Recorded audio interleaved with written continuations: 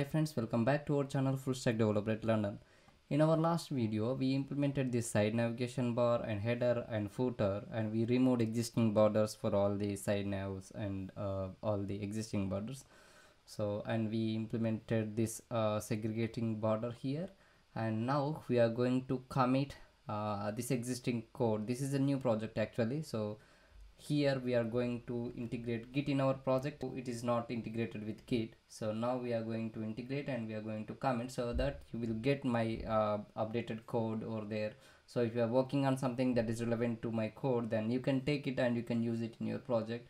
And I meant this is helpful to you. Please like this video. If you are new to my channel, please subscribe my channel and share who are working in this area so that this is helpful to them. So let's get into our video. So first of all, you should have at least one Git account. So for that, I'm going to open my Git repository here.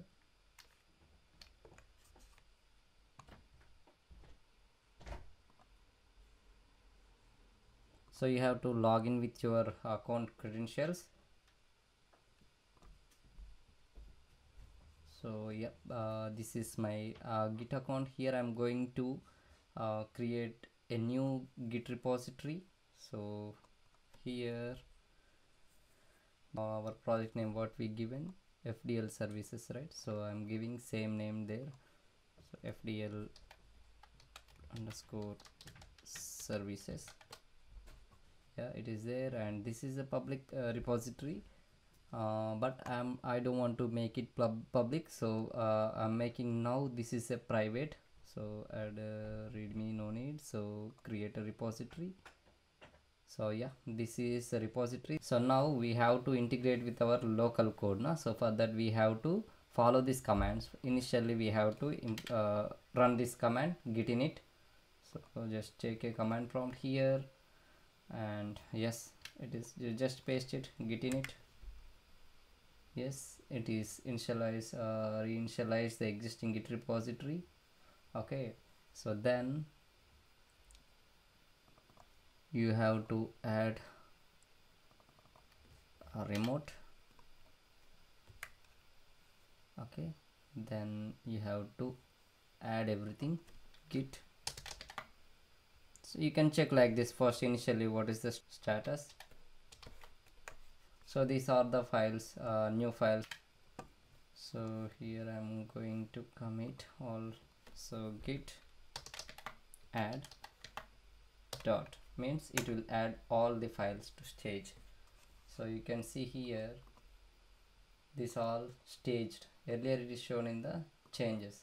So for your understanding, just I am removing from the changes. So like staging, so unstage, so it came under the changes, right?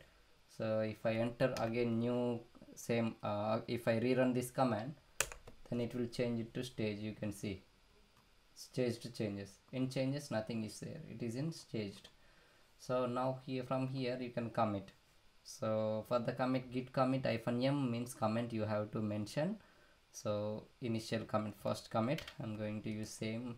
So commit, okay, and then git push. So it is asking you to set upstream, so you have to copy this one. You have to set first upstream, then only you can able to commit. So yep, so sorry, you can able to push. So it is pushed all my changes, you can see. So if I now, there is no content in this branch actually, FTL services repository. So and it is with the master branch. So the branch name you can see here. So if I refresh, it will come with my existing application folder structure. Yeah, you can see this is how we have to integrate git init in the initial project, and we can commit. We have to set upstream initially. If you are doing freshly, then you have to set the upstream, then only you can push your code or pull your code from the origin repository. Yeah, this is about the git integration, friends. So in the next video we are going to implement routing and lazy loading. So keep watching my videos. Please like the video. So my target is at least 1000 likes for this video. So please encourage my channel.